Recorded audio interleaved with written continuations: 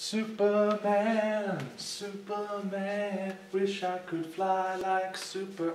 Oh, hello ladies and gentlemen, I'm the Omni Viewer here with another unscripted reaction, this time to Batman v Superman, Dawn of Justice. Now, before I start, I may as well let you know up front that I am in the group of people who like Man of Steel. The reason I bring that up, and I know it's not a popular opinion because it's really popular to hate that movie these days, but I have a whole different video in line for my thoughts on that. But the reason I bring it up is because the shortest possible review that I or anyone else can give of this movie is that if you didn't like Man of Steel, you will not like Dawn of Justice. It is not going to change your mind on the DC cinematic universe. So just know that up front. That might be all you need to hear. You might hear that and think, well, I hated Man of Steel, so there's a movie I won't be wasting my money on, and be on your merry way. But for the rest of you who are either curious or did like Man of Steel, you are therefore wondering, does that mean Batman v Superman is good? Well, I will say that, it's a bit busier than Man of Steel. Like, Man of Steel, when all was said and done, still had a very linear, focused plot. Batman v Superman has a much more sprawling plot, some of which I'm sure must have been cut and will likely appear in that director's cut we're going to be getting, which will somehow be R-rated. We'll see how that works. But, was it a good movie? I liked it. Which, again, I realize I'm probably in the minority of.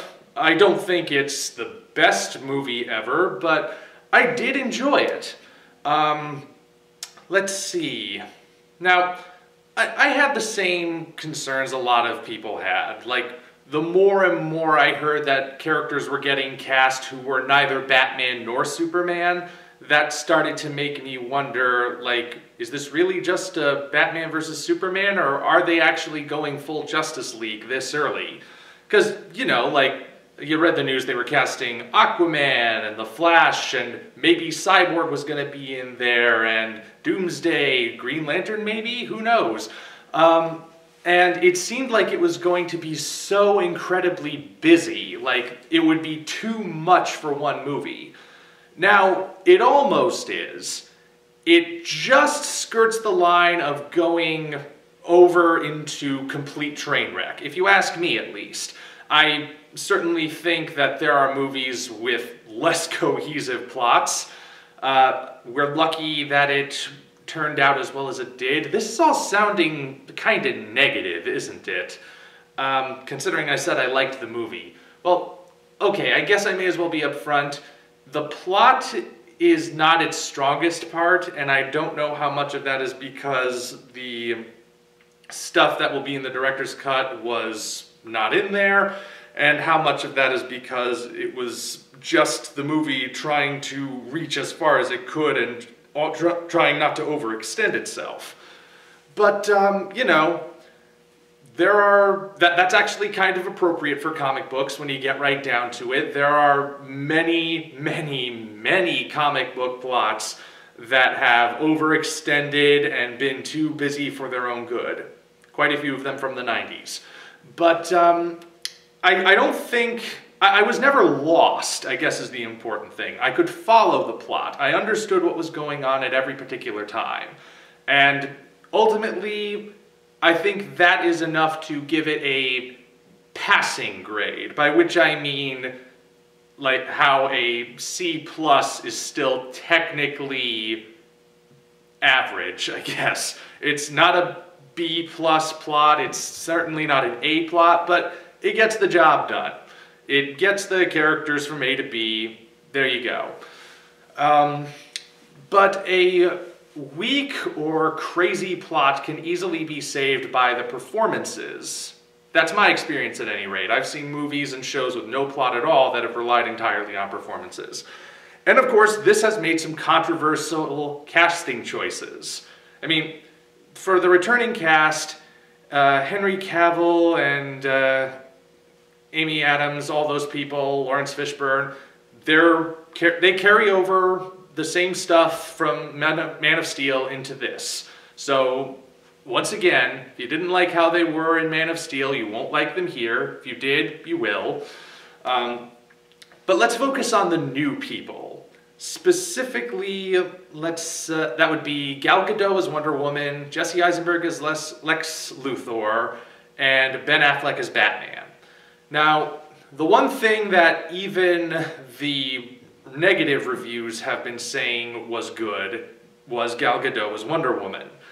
And that's kind of surprising given how many people, some of them people giving those praises, absolutely hated that casting choice when it was first made.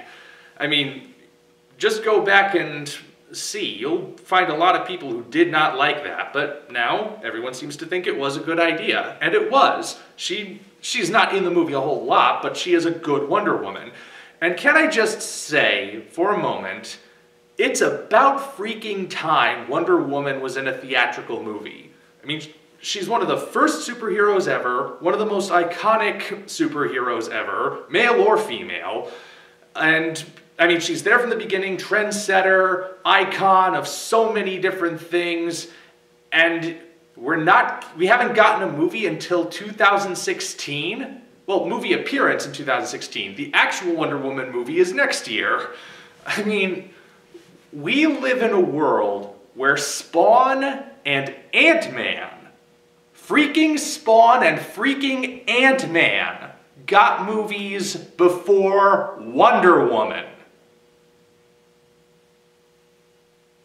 Backwards nature of the film industry aside, Gal Gadot was good as Wonder Woman. Like I said, she's not in it that much, but when she is in it, you know, she's good. She owns that role. I'm really looking forward to the Solo movie now. And, I mean, regardless of anything else that happens, but I won't discuss spoilers here. Yeah, she was good. Good casting choice. I was never really offended by it in the first place, but I liked her. I really did. I think she's going to be good in the role. Eisenberg as Luthor. Now that's the one that raised an eyebrow even for me, because, you know, we all have this certain image of Lex Luthor as the stoic, strong-willed, very focused, very intense corporate man who opposes Superman. And then you cast Jesse Eisenberg, who is kind of small and nerdy looking, and more to the point, they were going for more of a Steve Jobs eccentric nerd kind of vibe, and that makes a lot of people go, what? Really? Him?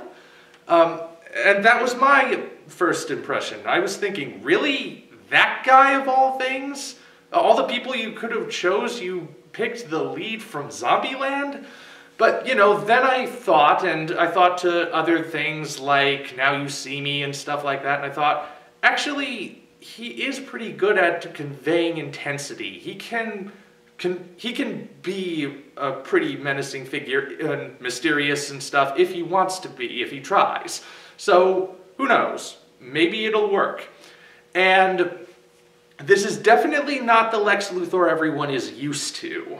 I've heard some people say that it feels more like Luthor and the Joker were mashed together, which, I don't know, pre-production might have been. But I will say this, the Luthor I think everyone wanted to see is actually a more recent version of the character. Earlier versions of him, he was a mad scientist. And I think they were kind of going more in that direction.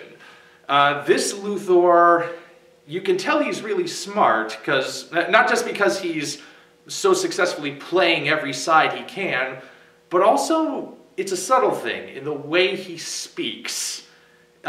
When he speaks, it sounds like he's just rambling and insane and stuff, but to someone like me, I actually recognized it. You know how I tend to ramble in these unscripted things and maybe pause while I'm trying to figure out what I wanted to say? That's because my brain at pretty much all times is going in multiple directions at once. Some of it related to what I'm speaking about to you, and some of it completely unrelated to anything at all.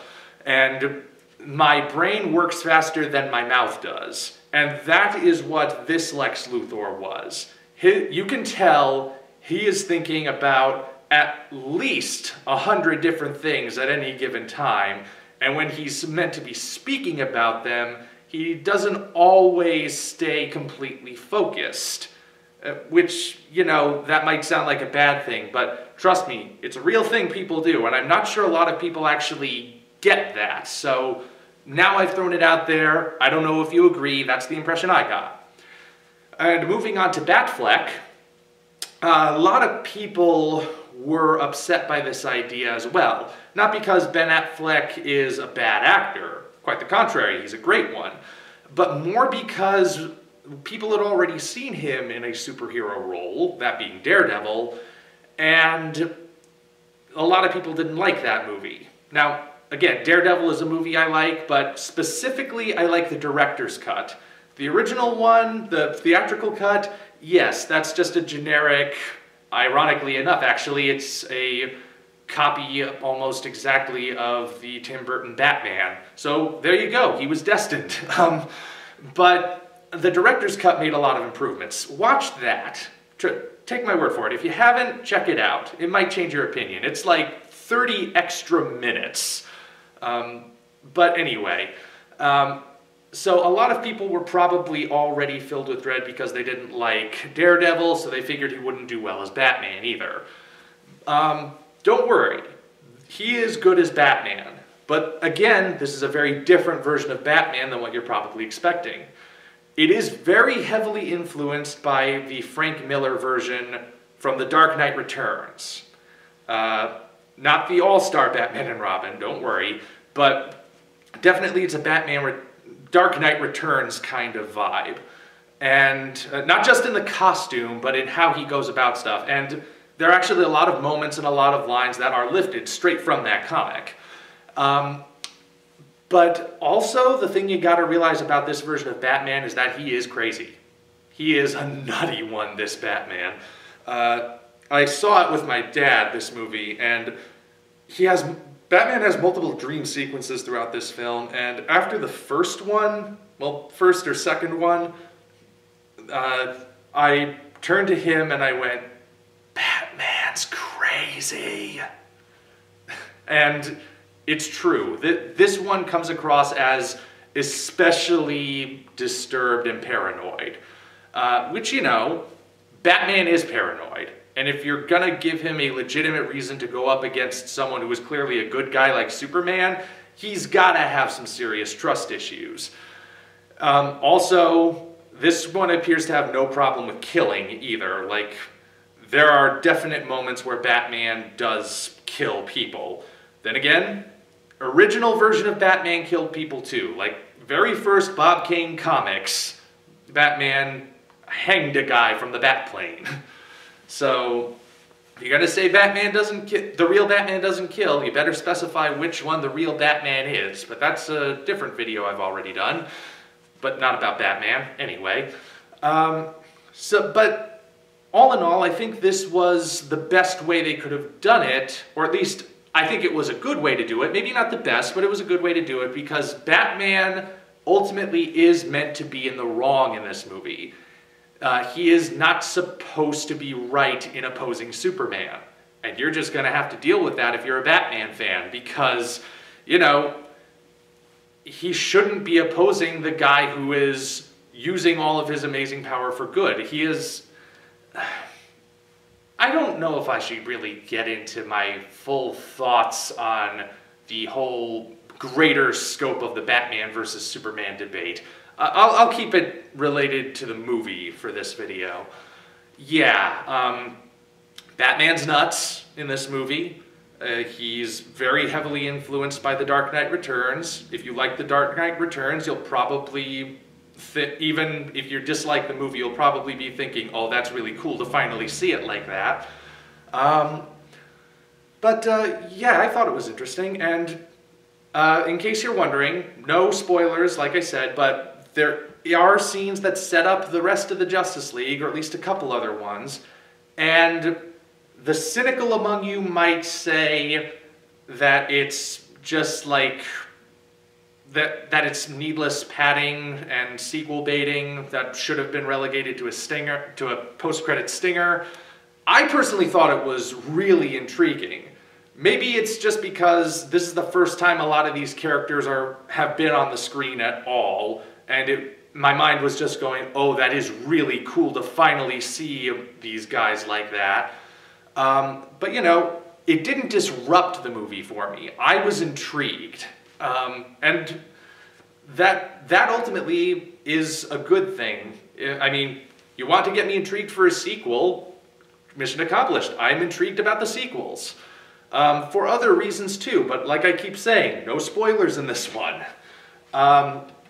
So, other stuff was pretty good. I mean, the special effects pretty standard for a DC or any superhero blockbuster.